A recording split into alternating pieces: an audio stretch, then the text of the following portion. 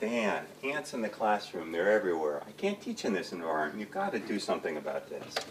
Well, where are they coming from? Well, they're around the window, all around the edge of the sink, in the plant. They seem to be everywhere. I'll take care of that right now. Thanks. You know, we just can't have the room like this. Okay, I'll spray some of this. This will take care of your problem. Well, I hope it works.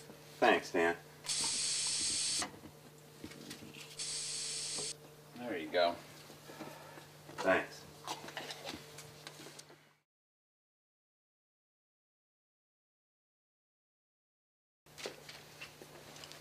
Dan, the ants are back. I thought you took care of this. Oh man, They're you have all, really bad problems. They're all over. You know, the kids, this is all they talk about. It's a big distraction. I can't teach in this environment. I'll spray them again. This will take care of it.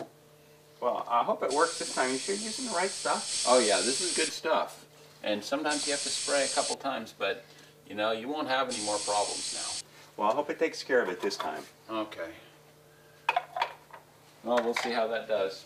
Thanks, Dan. Okay, bye. Quick fix sprays rarely provide lasting control for pest problems. An alternative approach is Integrated Pest Management, or IPM.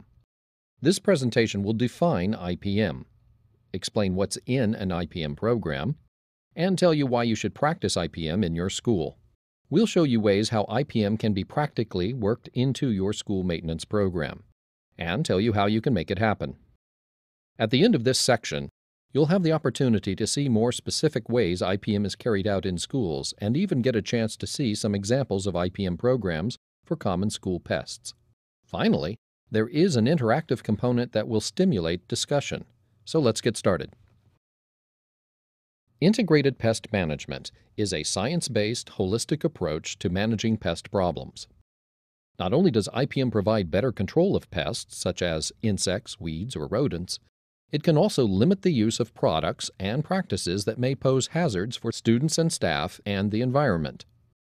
IPM programs focus on strategies that prevent pest problems in the first place and provide long-term, lasting control.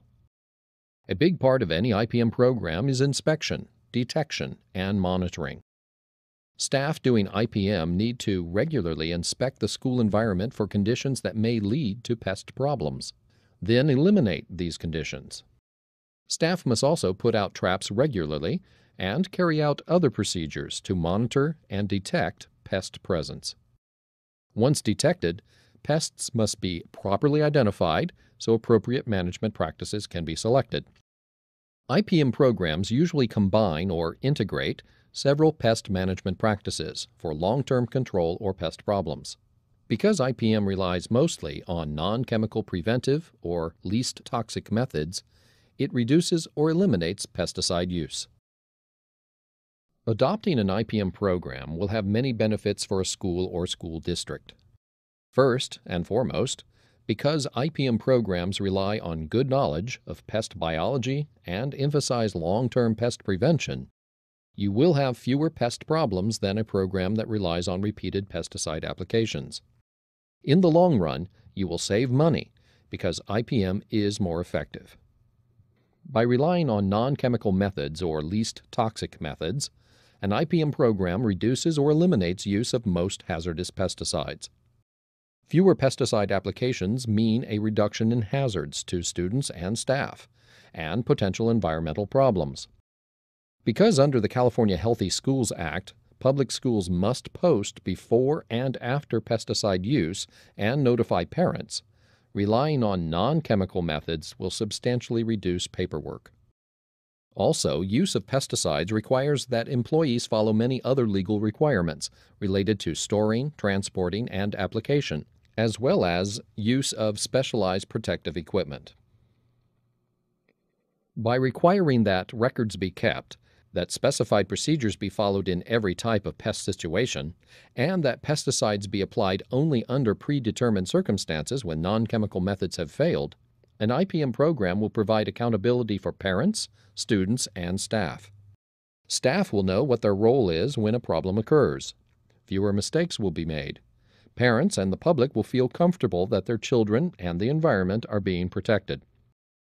Developing a formal, written IPM policy for your school district is a good way to let the public know that this is an important issue for you and also will improve the way pest management is carried out in your schools. Please see the handout included on this DVD for more information on establishing an IPM policy. The most successful IPM programs have a knowledgeable and dedicated staff with the skills, resources, and authority to implement needed practices.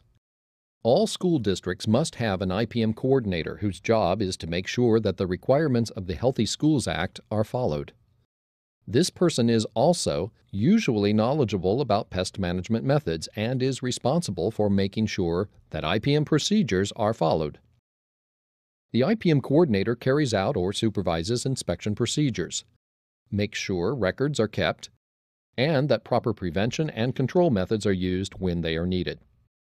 If you have no one on your staff with IPM expertise, consider hiring an IPM consultant.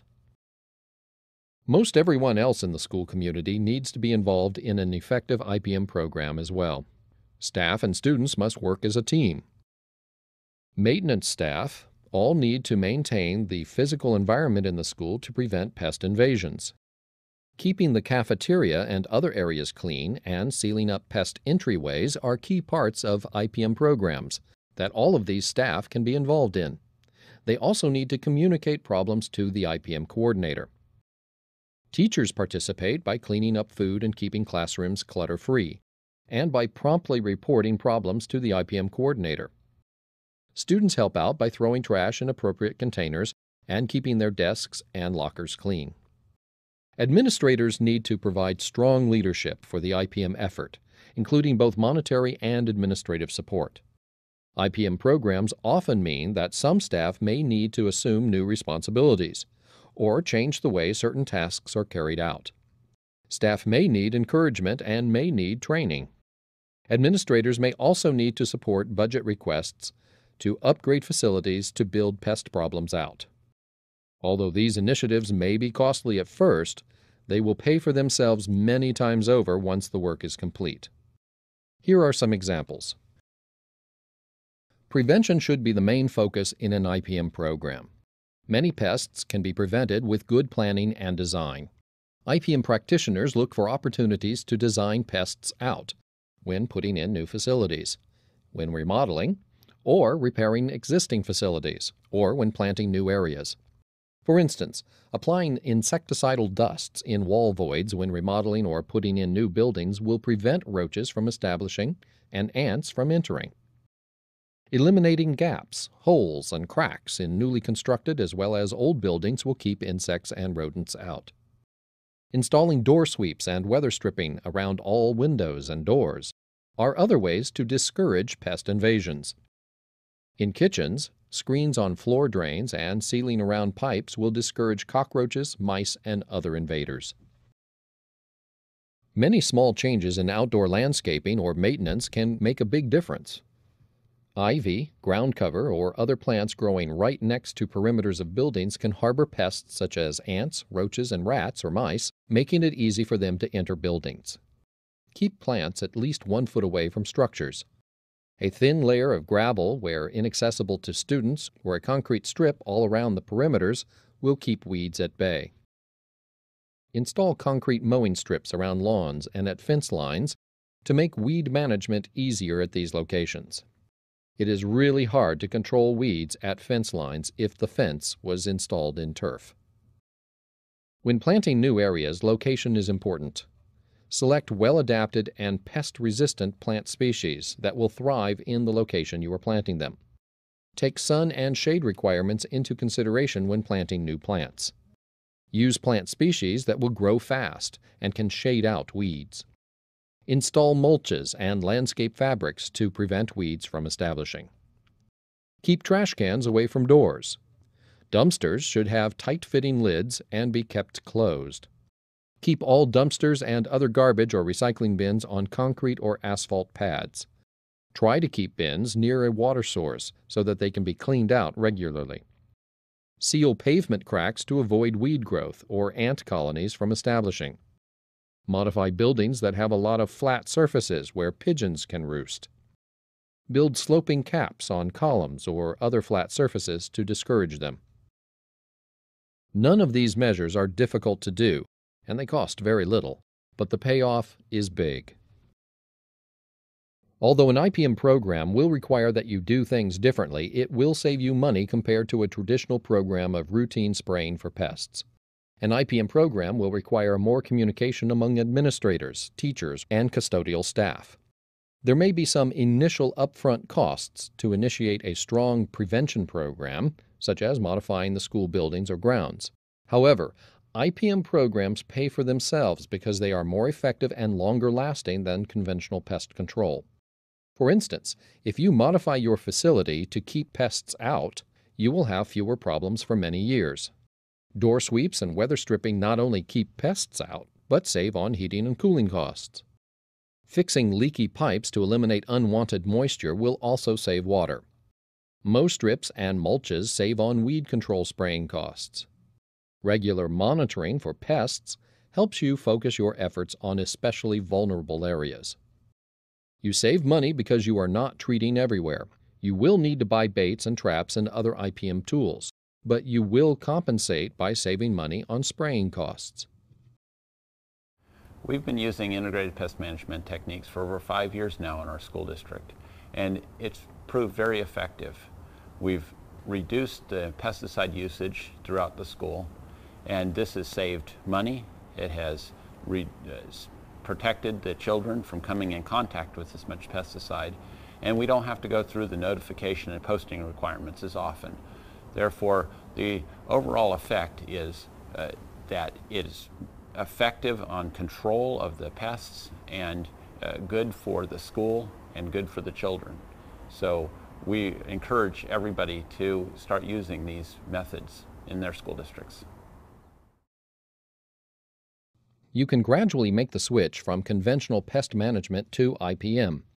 Begin implementing IPM in one location, such as one area of the grounds, or one classroom, or in the kitchen. Focus on pests such as cockroaches or ants where good IPM alternatives are available. Start with small projects such as sealing holes in foundations, installing weather stripping or door sweeps to exclude pests. Initiate a regular inspection, detection, and monitoring program to find out where your most serious problems are and develop appropriate management programs. Remind teachers, other staff, and students of their role in keeping all areas of the school clean and using garbage cans and recycle bins. Expand your IPM program when it is working successfully in one area. Be aware of building issues and gather support for long-term projects. Consolidate programs. Often preventive methods or monitoring activities for one pest can also be adapted for others, such as ants, cockroaches, and rodents. Take advantage of every opportunity to build pest problems out. The best opportunities are during the early planning and design stage of new facilities, or when remodeling, repairing, or retrofitting existing facilities. Encourage or require IPM training for staff, and understand that their job responsibilities will change. Incorporate pest management into job descriptions of new staff appointments. Award staff for large and small successes. If you have regularly scheduled pesticide applications for certain pests, replace them with a program of inspection, monitoring, and prevention, and spray only as a last resort. Hire an IPM consultant or a pest control advisor who is competent at pest management. Find expertise when you need it. Consult with other districts that have IPM programs. Develop an IPM policy for your school district that establishes procedures and policies to be followed when pests become a problem. Remember, a successful IPM program needs cooperation from the administration, teachers, students, and staff.